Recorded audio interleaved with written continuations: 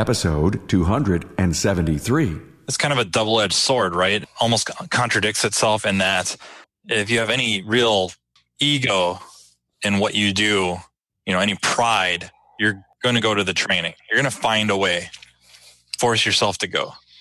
And yet, on the flip side, I'm not familiar with too many other industries that do not shoulder the burden of providing the training and getting their employees training. It's usually on the business's time. And if it's not, the employee is still compensated. Their travel to get to the training is compensated. They're compensated for sitting in that training.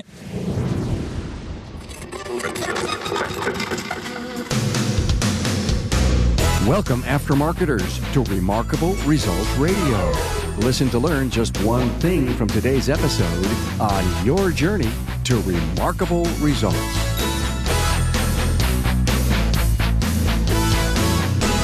Hello, aftermarket professionals from North America and around the world to Technician Roundtable, Part 3. We're here in episode 273 of the Remarkable Results Radio podcast with Matt Fanslow, Bob Heipp, and Peter Landry, and we assembled one evening in late October 2017, and we approached the interview with an open mic format. You're in for a treat. Storytelling at its best. We agreed that anything goes. Agree or disagree with these three diagnosticians, they've got opinions. This episode is supported by Federal Mogul Motor Parts. Search for parts, get the latest technical updates, and sign up for their Garage Rewards loyalty program at their website, fmmotorparts.com. By the way, it was such an honor to be at Apex 17 this year with a studio. Now keep an ear to your favorite listening app for the release of these interviews. While at Apex this year, I made a ton of new friends, and I'd like to welcome new Facebook friends Brenda Hanson-White, Bill Belong, and Robert Sire, and new LinkedIn connections David Dickey from Down Under and Kyle Byrne, AAP. Thank you for your connections. For every one of my social links, go to remarkableresults.biz/social. I'm positive that the quality and the value of the interviews will support your continual learning strategy. I'm proud to be able to bring you 3 podcast episodes each week to fill your library with powerful learning content. Hey, don't forget to download the podcast's own listening app. Go to remarkableresults.biz/app or to your app store and search for Remarkable Results Radio. You'll be so glad you did. Now, gear up for the Technician Roundtable Volume 3 with Matt Fanslow, diagnostician and shop manager at Riverside Automotive in Red Wing, Minnesota, and Bob Heipp, who works for Mobile Auto Solutions, LLC, as lead tech and technician manager, and Peter Landry, mobile diagnostician for Mobile Auto Solutions. Find the talking points at remarkableresults.biz/E273. Hey, we had an open mic session with Matt, Bob, and Peter that covered what was on their mind that night. Among the topics, tech pay, benefits, and the importance of personal and shop owner investment in training. We talked mandatory certification of technicians and the so-called technician shortage, and they have their opinions. We also hear about the great commitment of top technicians to seek out great training, even on their own, because of their desire to learn and be the best at their craft. This discussion is not without its very strong perspectives that will challenge thinking and maybe even convert an outlier into the fold. Now, listen to our Technician Roundtable, Volume 3, with Matt Fanslow, Bob Heipp, and Peter Landry. Welcome, everyone, to the Technicians Roundtable, Part 3. It's amazing how we can pull this thing off. It only takes 3 months to find a schedule that works for everybody. And then we're here at night, and I'm looking at you guys, and you're half sleeping because you've all worked all day. How do you do it? Drugs, lots of drugs. And by drugs, I mean caffeine and, legal over-the-counter type thing. Sleep's overrated. So, guys, what's going on? And I ask that because I think I know. Pete, you just sold your business, and now you work for Kevin DeVito's company. You now are peers working for the same company. Bob, you wrote a great article, by the way, just recently, and I know by the time this episode gets out, it will have been published in ABRN. The other two don't know about this. Yeah, they may not. And I had the privilege today to read this thing while I was at lunch on my little smartphone, and I just couldn't put it down. It was well written, and it was profound. Tell me, Matt, about this great roundtable you were on. You were interviewed by Motor Age. It was all about differences in the industry, what's going on, all the changes. Yeah, I think it was just the industry as a whole and some of the pitfalls we're running into. And we didn't have enough time to go into maybe some solutions, but a colleague of Pete, Bob, and mine was involved. Scott Manna. Yep. Scott Manna. Yeah, it was interesting. Skip Potter and former main guy with NASTA. And I interviewed Skip and Trish Sarator and, of course, Pete Meyer and you, Matt. And the only person that's on the list that has not been on the show is Scott Manna. And someday, now we got Jim Morton checked. Hopefully we can do Scott and then maybe Thornton one day. You brought up some great points there, Matt, about pay. You've been very vocal as you've been on the town halls and the rants that I see on Facebook about this. And keep it up. Your message needs to, be carried by many more people. Everybody wants to be rich, of course, but I think most of us, we're not after getting rich. We're just looking for being able to provide, think about the future. And that's what some industries and career choices would allow you. Auto repair, at least for the repair techs, isn't necessarily guaranteed. Not nearly at a high enough percentage of the workforce. Start asking people what they get, what they have for benefits, and a lot of them, maybe uniforms. When it really comes down to it, unfortunately, too many. And it goes beyond just the compensation too. Also, I think it goes right into training. We were talking about that recently with a parts distributor here that provides training, and the low numbers. They might have to close down this region because there's not enough attendees. Is that because of owners won't pay, or just technicians won't go, or a combination thereof? It's probably a combination. Yeah, but I think so. There's too many people that are not willing to invest in themselves. And if you're not willing to invest in yourself, how do you sell that to your employer as a worthwhile type of thing? It's kind of a double-edged sword, right? It almost contradicts yourself, or almost contradicts itself in that if you have any real ego in what you do, any pride, you're going to go to the training. You're going to find a way, force yourself to go.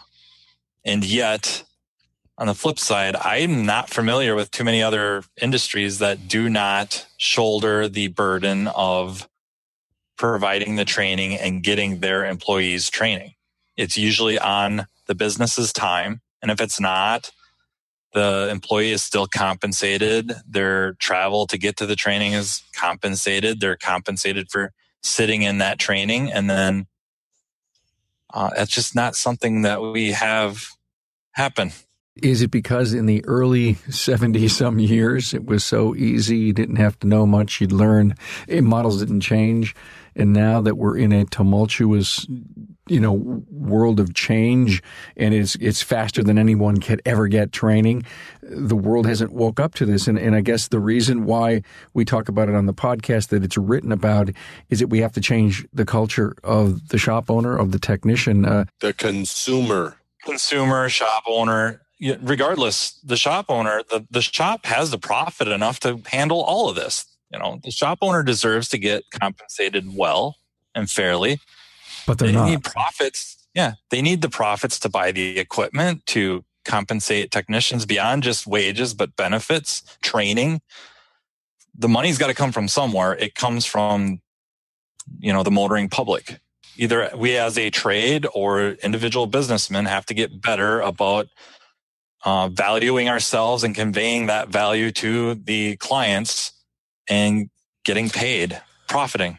Well, the other part about it is you've got people running around to low-end shops still offering $10, $20 oil changes. I mean, just catering to the bottom feeders. And the reality is, it's expensive to own a car today. One of your podcasts talked about the onset of General Motors and some other people coming out with the whole idea of leasing a car that includes everything. Cradle to grave. Yeah, Cadillac Book, BOOK. And it was. How many people have the ability to pay that lease, though? Yeah, but what was so interesting is they did the math, Bob, and the insurance was in it. Everything was in 100% of anything that would cost you. And apparently there's some people that say, I don't have to worry about a thing. I have to worry about one thing, and I turn it in once a year. I would be seriously looking at it. But what I'm saying is, if you look at the average person, for the most part, these are higher end cars. I get that. There's always stuff way up on top, like ADAS systems came out on, the higher end cars, and then they That's slowly. That's going to be everything, though. Yeah, I understand that, but there were years ago, a lot of them systems were showing up, and now they're going to be universal. You take a program like what's going on with Cadillac and some others that are looking to rent a car, and again, transportation as a service, TAAS, please learn that new acronym. Once those are done and they're tried at the level of Cadillac, and you take an affordable vehicle, maybe it's a Camry or something like that, and there's another level of customer base, person, income level, demographic, we're in a disruptive world in the things that we do. If we're going to disrupt, guys, Pete Meyer brought up in that article, maybe it's time for mandatory certification for shops and technicians. What do you guys think about that? I'm torn. Part of me likes the idea. As a profession, it makes sense. If we do it, it's going to have to be an evolution. We can't just say January 2018, you're either certified, presumably by ASE, and which would not be a bad idea, in the area that you were providing professional level service, or who's the guy carrying the stick? Yeah, it would have to involve the government. If you don't have somebody carrying the stick, really going out there and making sure this stuff is happening, it's crap. It's a waste of time. It's a waste of revenue. You have to have enforcement. If you don't have serious, truthful enforcement, then it's a joke. You have Michigan. You're right. We need to find out, though, from certified financial planners, who's their stick. I know the doctors have a big board. That's their stick. There are a lot of other certified professionals out there that they've been able to police themselves somehow. But at the other end, the consumers now know that there are these professionals that have been certified. And if you take the case, Bob, of that, that insurance claim that happened, and I think it was in Texas, right? Yeah, right. That's huge. What happened? I'm not saying that it can't happen. I'm just saying that if you don't have enforcement, then why have it? It's worthless. It's a joke. I understand. And I think you got to figure that out. Right. No, I'm all for that. I'm 100% on board. But we have a shortage now with no regulation. Can you imagine all of a sudden? No, you're wrong. We'd break it. You think we have a shortage of technicians right now? Well, we have a shortage of competency, and we have an abundance of incompetency. Depending on the area, I mean, there's so many shops, and I'm very much of a capitalist, that they drag down the cost of doing business to where a shop can't really survive unless they're paying these guys nothing. Tanya Harding them, whack them right on the knees and take them out. And you got to be ruthless. You got to take the IATNs, the Identifixes, and all these guys and say, no, I'm not going to help you. You're not helping yourself. You're a detriment to the industry. Bye-bye. I just think with the struggles to find, technicians now, and I think when I talk about that, we're hoping they're qualified or competent. If we flip the switch and demand regulation, it breaks the system. So how do you do that? That's why I said it's got to be a little more evolutionary. It wouldn't be like a switch flip. There would have to be a build up. There'd have to be some. It's a paradigm shift. Yeah. Oh yeah. And you have to get everybody behind it. And why wouldn't they? Know why you install Felpro, the gaskets professionals trust? Every part that goes into a Felpro box is validated and approved by a Felpro engineer. Product testing and validation is an integral part of Felpro's engineering, manufacturing, and field testing, where vehicles undergo tests that log over 1 million miles every year. They also reach out to you, the pro, through technology blogs and their technical forums to listen, learn, and keep in touch with you. It's amazing to think that Felpro produces over 325,000 gaskets per day. That's 325,000 per day in their 1 million square foot facility in Skokie, Illinois. Under the same roof, engineering and manufacturing uphold Felpro quality, utilizing 4,500 active production tools with tooling tolerances to 5 microns. Now that's smaller than a human hair. A tight tolerance like that ensures the sealing ability of Felpro gaskets. And their own in-house chem lab develops proprietary formulations like PermaDry Plus to produce 35,000 molded rubber sealing components every day. Plus, with Felpro, you get coverage from 1955 of 96% of all domestics and 93% of all import vehicles. So feel confident that with new engines and new technologies, Felpro will be there with innovative solutions to solve your customers' sealing problems. Felpro, the gaskets professionals trust. Go to felpro-only.com for more information. You've always counted on Moog to keep you ahead of the pack when it comes to chassis innovation. Well, they've done it again. Most recently launched is the Moog ball joint with a pre-installed integral dust boot. It's designed exclusively for compression-loaded suspension systems, providing superior strength and durability for these types of vehicle applications. The dust boot is made from higher-strength materials and comes pre-installed, saving you time because it's easier to install. It also has a larger contact area against the stud, which makes a more effective seal.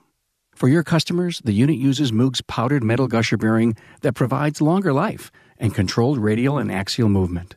You get the industry's leading coverage of 10,000 SKUs, including 4,600 for foreign applications. Hey, you've been installing Moog confidently for years, and now you know why.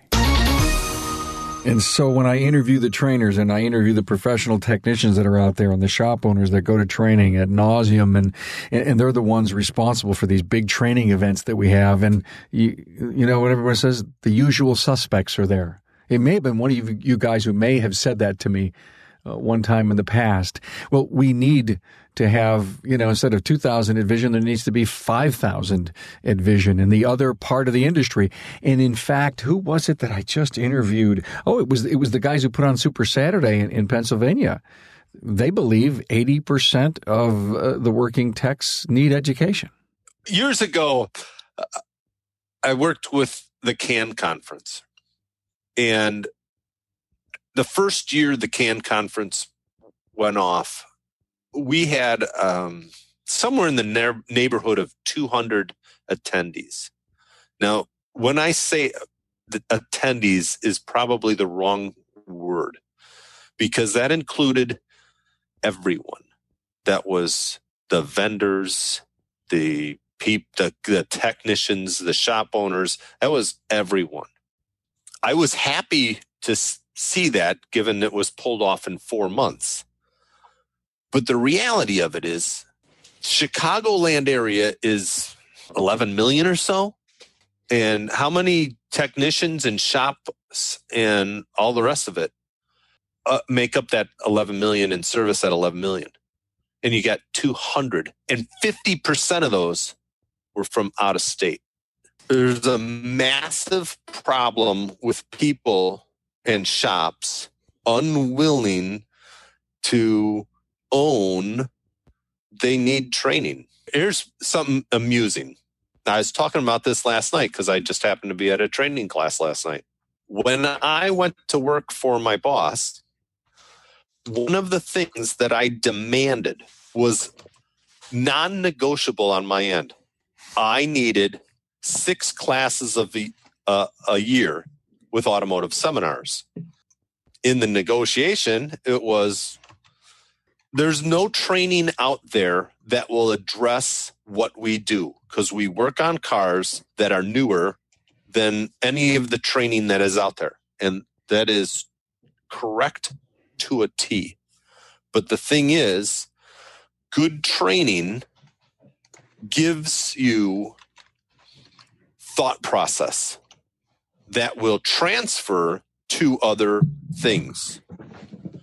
Once I got the boss to agree that I'm on taking these classes, and then I got him to go to some classes. Now he wants all of the employees to go to these classes. You also go to Vision as a group, don't you? Last year was our first year as a group. The whole company shut down, and it was a big deal. And Kevin said, we will do this every year. A lot has to do with Kevin understands that you might take a class and it's not directly correlated to what you do, but you get thought processes and you get understanding that make it so you can do other jobs. And that is what real good training is about. Mm-hmm. And that's what too many people don't understand is, I mean, you can't become a Matt Fanslow, a John Thornton, a Scott Manna, all of the rest of this when you don't invest in yourself. And invest in yourself is taking time. Even if your owner paying the wage, you have to take the time. And I'm a very much of a person that believes the owner should invest in you and you should invest in you. So it shouldn't be, I'm going to go just because the owner is going to pay the way and he's going to pay my salary. Everybody needs to own some of it. Otherwise, you don't get as much out of it. You had mentioned, I don't know how many techs were in Illinois, so of course I had to ask Mr. Google. It would appear that there's, 2016 studies suggested 15,040 techs employed. Greater Chicago. Automotive Seminars has 6 locations of training in Chicagoland area that get maybe 40, 50 guys. And then they got the CAN conference does this year. There was no way there's 200 guys. It was lower than that. Really? And many from out of state. It's insane. You should be able to fill up 3 hotels.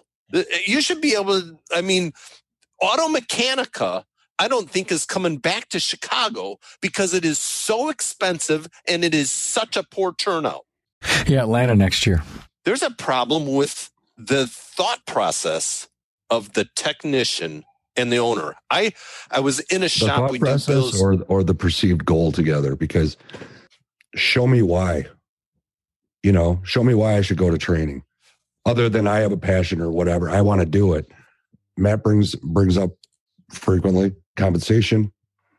What's in it for me? I'm going to work more hours. I'm going to get more. I was in a shop in the spring, and I mentioned that. I guess it was probably winter that we were closing as a business to go to Vision. What's that? Explained to him it's the largest conference in the country. La la la la la. Oh, that's interesting. I said, "Are you guys going to Auto Mechanica?" What's that? I mean, it's with the marketing. They don't even have a clue as to what's out there. They don't want to even know.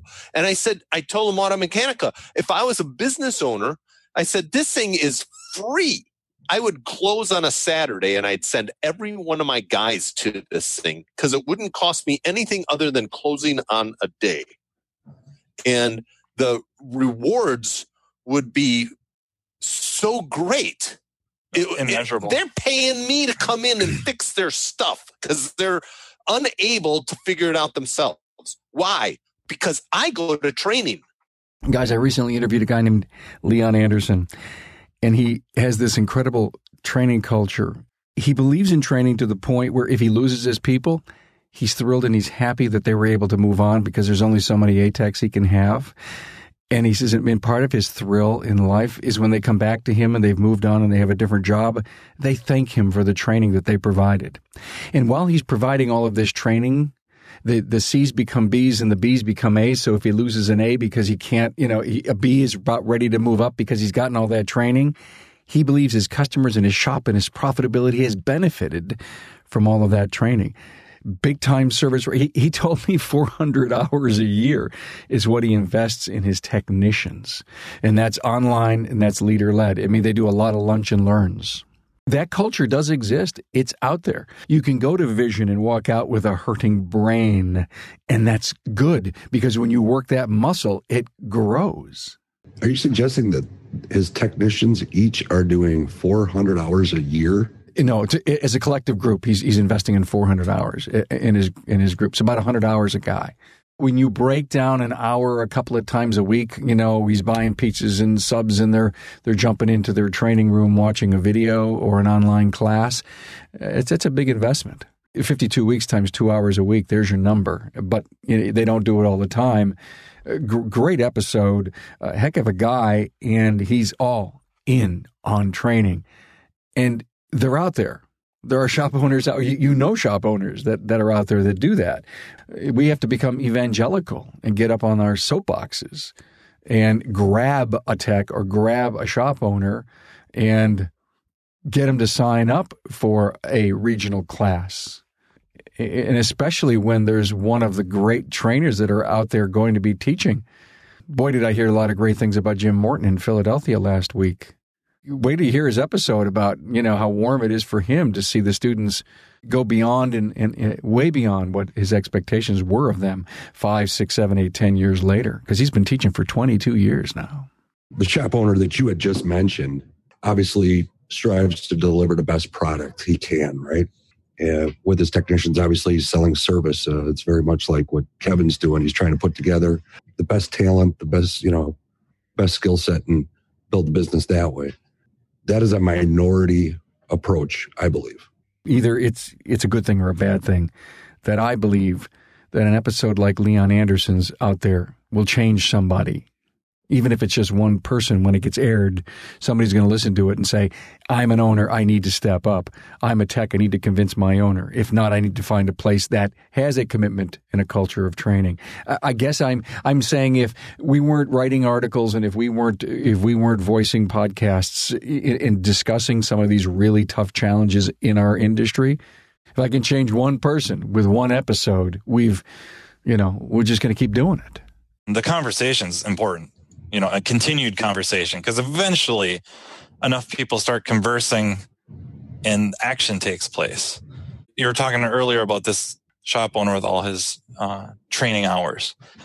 And I don't know if he's the person that coined the phrase, but where I heard it first was Jim Linder saying he'd rather train a guy, train a tech, train an employee, and have them leave than not train them and have them stay. Yep, I've heard that. And that's been around for 20-some years, that everybody who believes in training has adopted. But there's not enough people that believe in that. Maybe people like my boss have it figured out.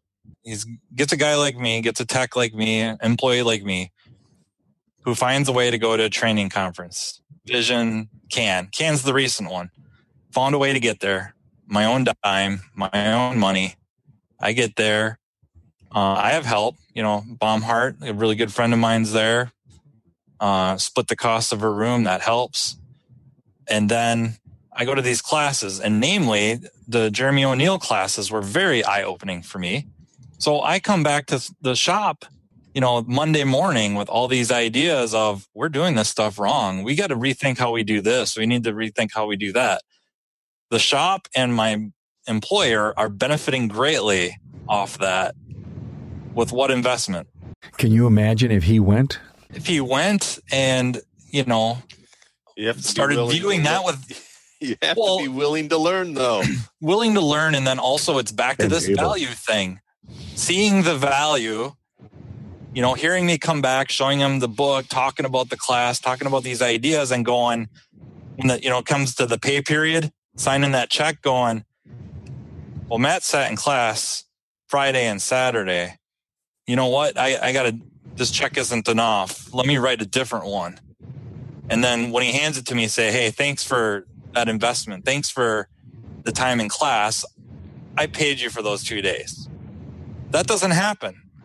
Otherwise, if you can't afford it, the shop isn't profitable enough yet, at least take the employee aside and say, hey, I really appreciate it, and I will make this right. I worked for a shop a number of years ago. He hired me and said, in 6 months, we will review where you're at, and we can talk wages. I was the highest producer the shop had ever seen, given what other employees had told me. I found out other people were making more hourly wages than I was. And when the 6 months came, I'm like, hey, what happened? I can't afford it. Well, he was able to afford a whole lot of equipment to put in place. He had agreed to pay vision. Well, it took me some bitching to get paid back for that. And it's like a corporate executive in my world where I'm okay paying myself $10 million or the board pays me $10 million, but I'm not willing to spread some of that wealth around to the people that get me here. I think there's a lot of techs showing up at Vision, and not just techs, tech service advisors, managers, all that. Employees of auto repair who are going to these training events, local or national, finding a way. Maybe the shop or maybe the business pays for the class itself, the class package, but they're paying for the hotel. They're paying all their meals, the travel. They're finding a way. The big shop operators, they're paying the whole dime. I know guys that have taken 2 or 3 of their techs to Apex this year for training, and they've closed the shop and they've taken them full dime to Vision. And they're busy, they're strong, they're industry leaders. How do they do it? Maybe, I need to get these guys together and really write the process of how it works. Frankly, guys, it's in the heart. They've hired guys with good heads, good heart, and the culture of being a perpetual student is there. Constant learning, constant education. Yes. And it's the same premise as a tech like me who finds a way to get to the training, finds a way to get the stuff. I want OE scan tools, manufacturer scan tools. I find a way to get them. If you set up your business plan, your business philosophy to do, like you're saying, what these exceptions to the rules do, you find a way to make that happen. You're investing in training. You could have spent the money on tools, but you carved some of that money off to training. Instead of buying a boat, I got scan tools. Instead of buying a 4-wheeler, I got training. Instead of buying a nicer house, I got tools and training. And the best part about that, Matt, is they depreciate to nothing. I know. But I'm saying if you're a business owner and you have this idea, you have this goal, and it is a passion of yours to make that happen, you will find a way to make it happen. Training, business coaches, you might end up specializing. Maybe you specialize in a limited number of car lines. Maybe you specialize in certain areas of the car, or you have technicians working for you that specialize in areas of the car, all driving, this business to accomplish the goals set forth by the business owner. How big of a business do you have that many techs, or do you just specialize that deep? Think about the 2, 3, 4 base shops. Really 1 or 2 technicians. Right. But then do they just say there's only so much we can do? It might be all makes, all models, but we just can't get into deep diagnostics. Why would I go there? Right. Or I'm okay with closing those shops. Don't get me wrong. I'm okay. And the competent tech is going to be able to find a job at a better shop, in a bigger shop or whatever. It's just one of those things that you cannot have a large shop mentality and think that it's going to work in all shops. You don't work in a very large shop. To some extent, surprised that he has somebody of your caliber on staff. Just because, talking to other people, it's one of those things that, a shop of 20 bays, and you can't necessarily have a guy of your caliber busy all the time doing all the diags to keep all the rest of the guys busy. I know you do a whole lot more than automotive diags and stuff. You're doing management stuff as well. So that's where the page turns with you. All right. More bays, there's going to be more A techs too. A majority of the techs out there are C techs, and then there's a whole lot of B techs. There is such a minute amount of A techs, it's ridiculous. I consider myself a B tech. I would never consider myself an A-Tech. I don't approve of your grading curve, sir.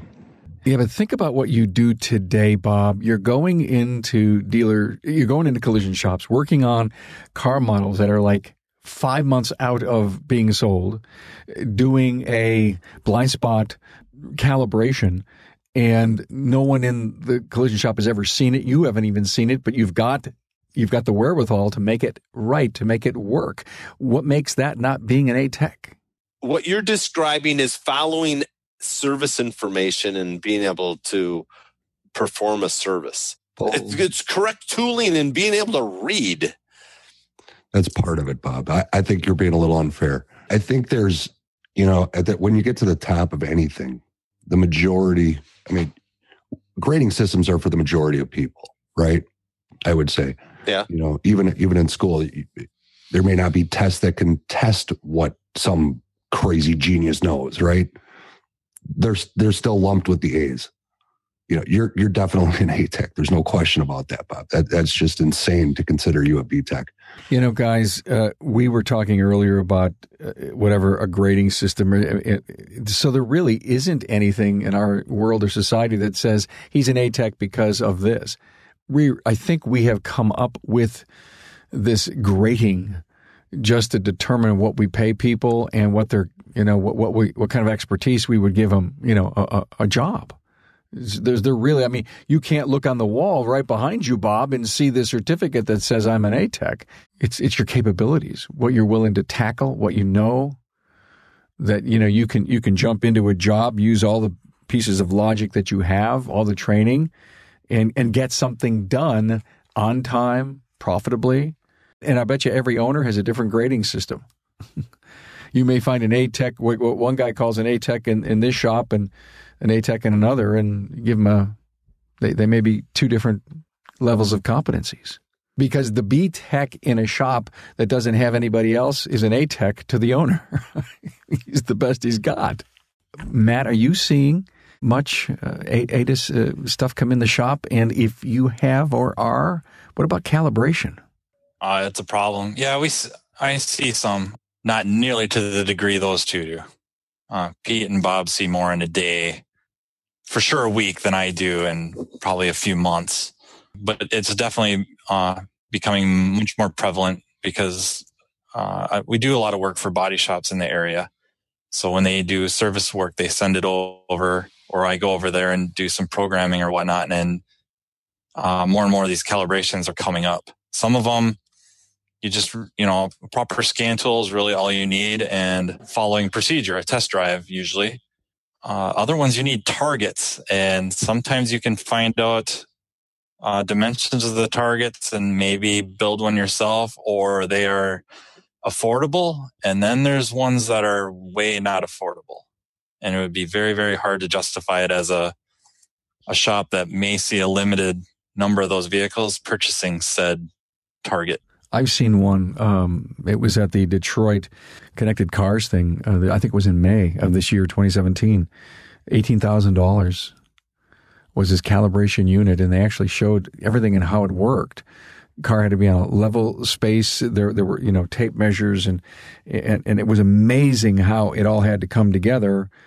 And it was a process. You had to do the front and the rear wheel.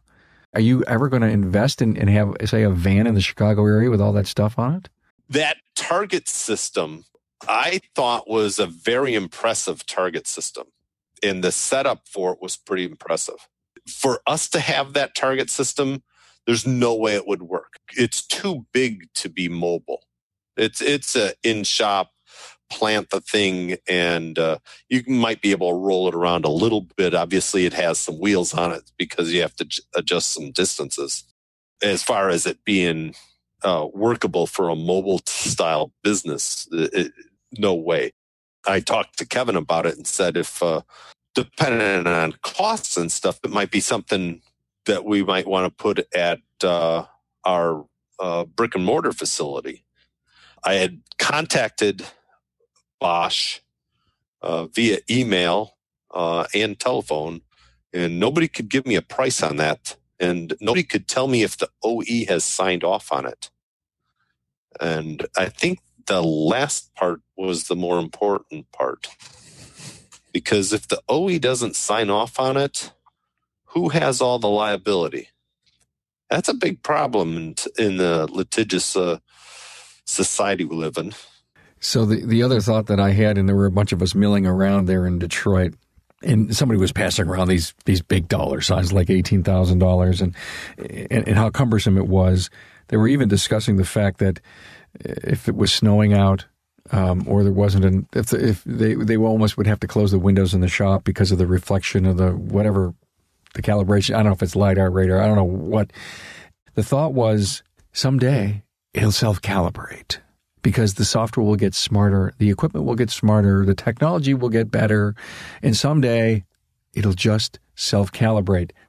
Right, and so many ADAS systems are calibrating themselves already, with obviously some special tooling for when issues do arise. Yeah, some of them you just put them in a calibration mode and go drive them. It depends on the system you're talking about. Absolutely. Obviously. I mean, are you and the manufacturer? Are you talking about a lane keep? Are you talking about a blind spot? Are you talking about adaptive cruise control? Every one of those either can be done by one manufacturer or another, has a procedure to drive. Correct. And what's odd is some procedures have gone from, manufacturers gone from procedures where it was just a drive to now I'm going to require a static calibration with targets and a drive. Nobody seems to be able to get onto the same page as to how to make these things work the best. So the mobile diagnostician, you guys are really seeing the cutting edge. You're investing in all of the right equipment. This seems like it's going to be an incredibly growing segment of our industry. To me, no matter how good the shop is, if they see, a system, an ADAS system come in, even on a mechanical issue, something happened, it's not collision. Windshield repaired. Bingo. Exactly right. I had one on Monday that windshield was replaced. Went to do a lane keep, and it failed because it was the aftermarket windshield, and it could not see the right side target.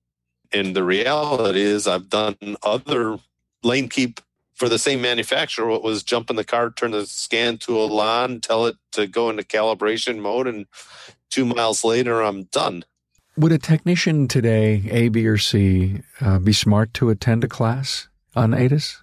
It would depend on who was putting the class on.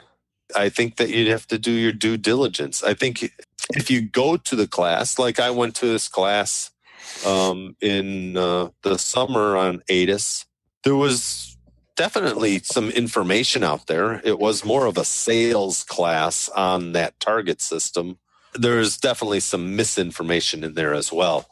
So I got this presentation that says common vehicles requiring ADAS reset after a wheel alignment today.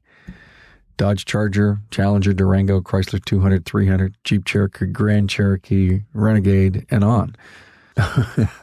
It goes back to this, what we're talking about. Technology is here, guys. You've got to know about it, learn about it. The reality is like blind spot.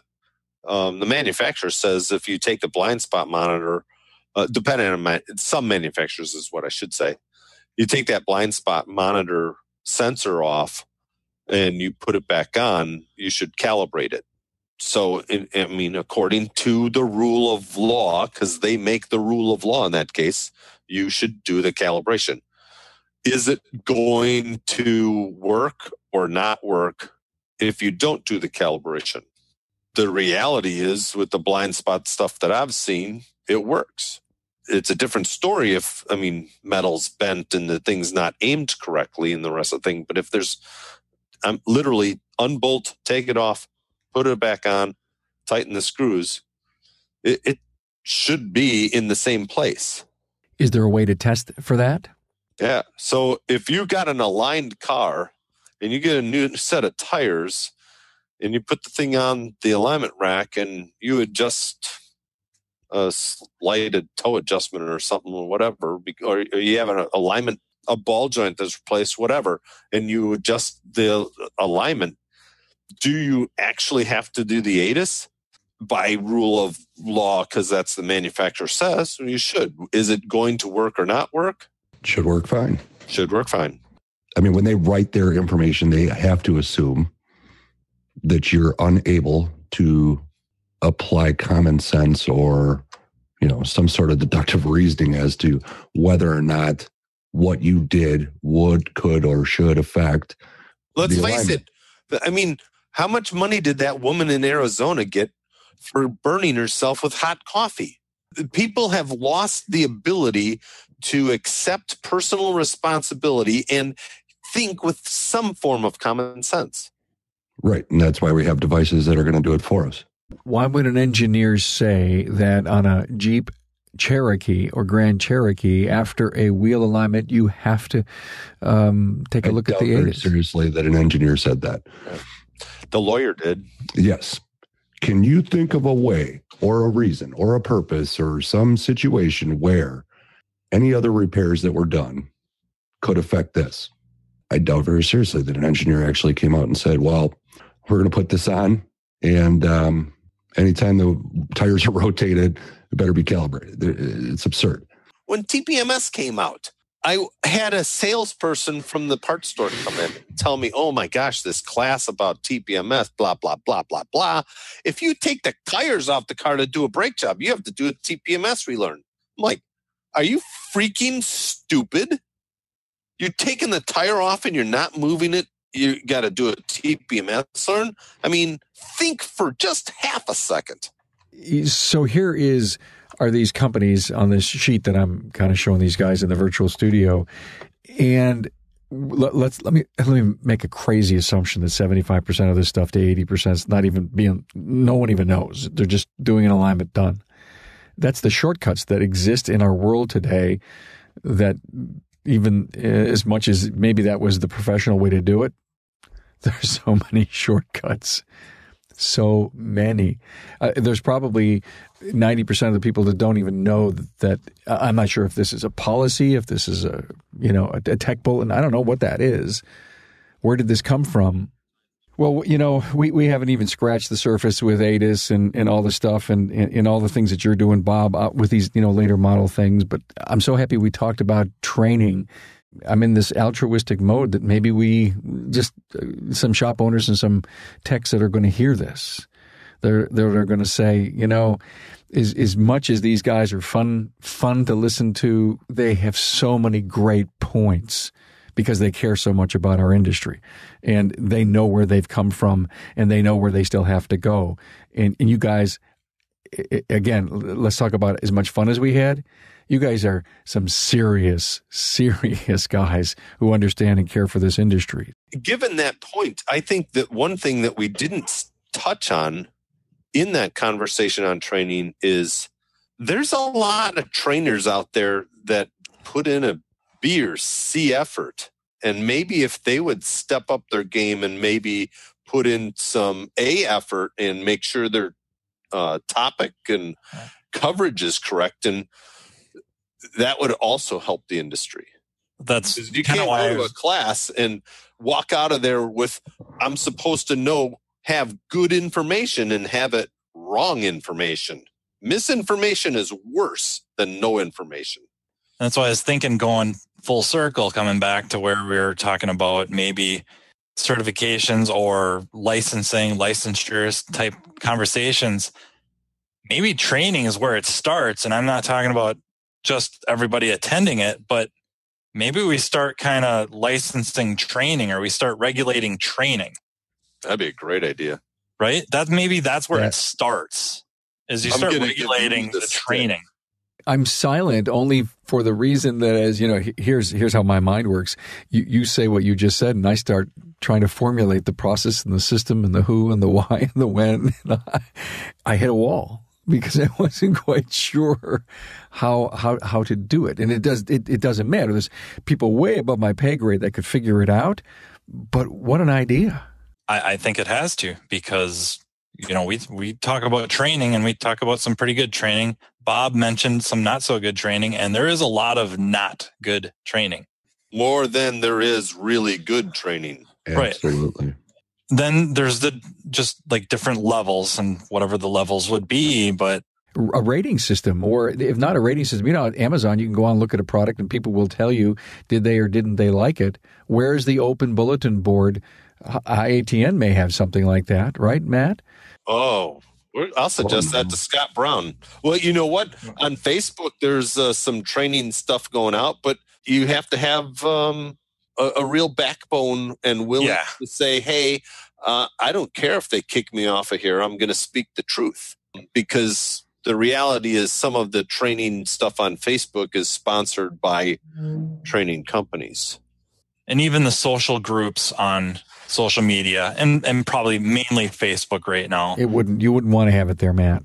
Yeah, and it takes a lot of backbone for somebody to say, I went to this class by so-and-so and it was horrific.